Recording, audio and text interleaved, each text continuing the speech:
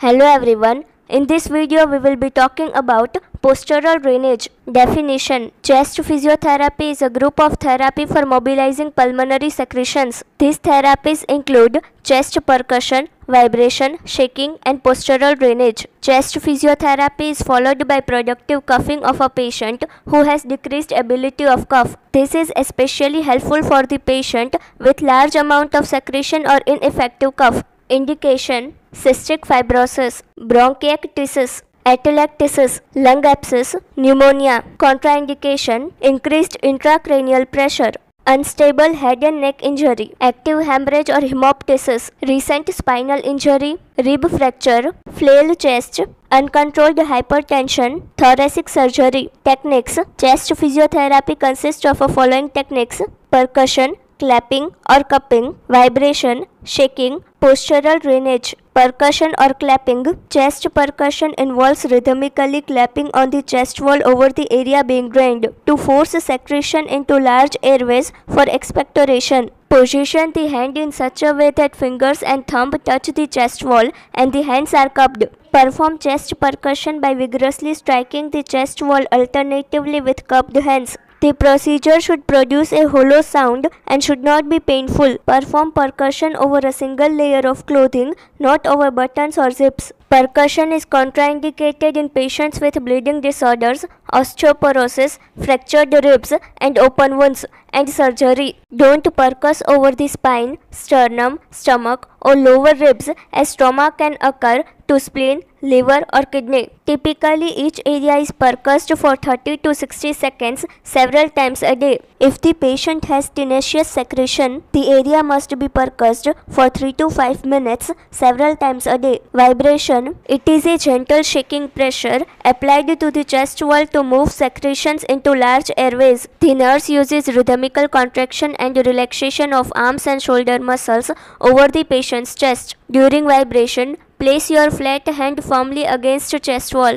on the appropriate lung segment to be drained. Vibrate the chest wall as the patient exhales slowly through the pursed lips. After each vibration, encourage the patient to cough and expectorate secretion into the sputum container. Shaking: it is more vigorous form of vibration applied during exhalation using an intermittent bouncing maneuver coupled with wide movements of the therapist's hand. The therapist's thumbs are locked together. The open hands are directly placed over the patient's skin and fingers are wrapped around the chest wall. The therapist simultaneously compresses and shakes the chest wall. Postural drainage: it is a technique in which different positions are assumed to facilitate the draining of the secretion from the bronchial airways. Gravity helps to move the secretion to the trachea to be coughed up easily. The goal of postural drainage is to help drain mucus from the affected lobes into the large airways of the lungs, so it can be coughed up more radially. All the patients do not require postural drainage for all the lung segments, so the procedure must be done on the clinical findings. In postural drainage, the person is tilted or propped at an angle to help drain secretion from the lungs. The lower lobes requires drainage most frequently because upper lobes drain by gravity. Before postural drainage, the patient may be given bronchodilator medication or nebulization therapy to loosen secretion. Postural drainage treatment are scheduled 2 or 3 times daily depending upon degree of lung congestion. The best time include before breakfast, before lunch, in late afternoon and before bedtime. It is best to avoid postural drainage after meals because it can induce vomiting. Help the patient assume the appropriate position based on the lung field they require to drain. Prepare the patient. Loosen the tight or bulky clothing. It is not necessary to expose the skin. Have a sputum cup or tissues. Sufficient pillow for positioning. Teach the patient deep breathing and cough prior to the beginning of the postural drainage. Make adjustment of tubes and wires such as chest tubes, ECG wires or catheter so they remain clear during position. Treatment sequence: determine the segment of the lung which is to be drained. Check the patient's vital signs and breath sound. Correct position is given to the patient and patient should be comfortable. Maintain the position for 5 to 10 minutes if the patient can tolerate it. Ask the patient to breathe deeply in a relaxed manner during drainage, but do not allow the patient to hyperventilate or become short of breath. Apply the percussion over the segment which is to be drained, and the patient should be in correct position. Ask the patient to cough. If the patient does not cough spontaneously, instruct the patient to take several deep breaths or huff several times. This may help to elicit a cough. If the patient's cough is not productive after 5 to 10 minutes of positioning, go on to the next position. Secretions that have been mobilized during a treatment may not be coughed up by the patient until 30 minutes or 1 hour after treatment. The duration of treatment should not exceed 45 to 60 minutes as the procedure is quite fatigue for the patient. Concluding a treatment, have the patient sit up slowly and rest for a short after the treatment. Watch for signs of postural hypotension when the patient rises from a supine position or from head down position to sitting. Advise the patient that even if the cough was not productive during treatment, it may be productive a short while after treatment. Evaluate the effectiveness of the treatment by reassessing breath sounds. Note the type, color, consistency, and the amount of secretion produced. Check the patient's vital signs after treatment and note how patient tolerate the treatment. Criteria for discontinuing the postural drainage. If the chest radiography is relatively clear, if the patient is afebrile for 24 to 48 hours, if the normal or near normal breath sounds are heard with the auscultation, if the patient is on a regular home program. Modified postural drainage.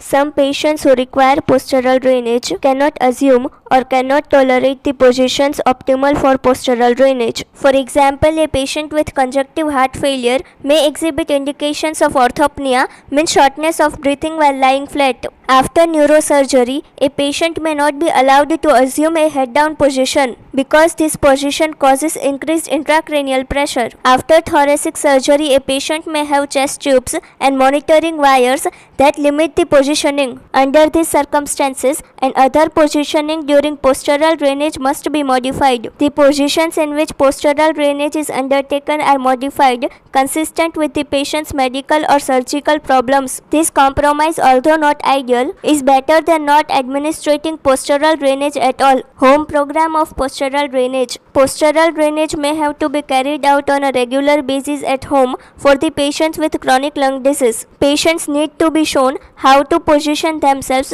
using inexpensive aids. An adult patient may place pillow over a hard wedge or a stacks of newspaper to achieve a desired head-down position in bed. A patient can also lean the chest over the edge of the bed, resting with the arms on a chair or stool. A child can be positioned on an ironing board, propped up against a sofa or heavy chair. A family member often must be taught proper positioning, percussion or shaking techniques, and precautions to assist the patient. Right and left upper lobes. For anterior apical segment, percussion is applied directly under the clavicle. Patient position is sitting position as you can see in this diagram. Posterior apical segments, patient position is sitting with head down position. Percussion is applied above the scapula. Your fingers curve over the top of the shoulder. Anterior apical segments, patient position is supine with pillow under the head and under the knee. Percussion is applied bilaterally, directly over the nipple or just above the breast. Upper lobe posterior segment, left side, patient lies 1/4 turn from prone and rest on right side. Head and shoulder are elevated 45 degree or approximately 18 inches. Pillows are used. Pillow is placed under the head and on side of the patient. Percussion is applied directly over the left scapula. Upper lobe posterior segment right side. Patient lies 1/4 turn from prone and rest on left side. Pillow is used under the head of the patient and on the side of the patient. Percussion is applied directly over the right scapula. Lingula in left side. Patient lies 1/4 turn from supine on the right side and supported with pillow. Pillows are placed under the head, on the side of the patient and under the knee. Patient is kept in 30-degree head down position. Percussion is applied just under the left breast. Middle lobe in right side. Patient lies 1/4 turn from supine on left side, supported with pillows behind the back. Pillows are kept under the head, on the side of the patient and under the knee. Patient lies in 30-degree head down position. Percussion is applied under the right breast, right and left lower lobes. Anterior segment. Patient lies in supine. Pillow is under the head and under the knee. Patient is in 45 degree of head down position. Percussion is applied bilaterally over the lower portion of the ribs. Posterior segments. Patient lies prone with a pillow under abdomen. Patient is in 45 degree of head down position. Percussion is applied bilaterally over the lower portion of the ribs. Lateral segment, left and right. Patient lies on right or left side. Patient is in 45 degree of head down position. Pillow is under the head and on the side of the patient. Percussion is applied over the lower lateral aspect of the right or the left rib cage. Superior segment. Patient lies in prone with pillow under the abdomen. Percussion is applied bilaterally directly below the scapula.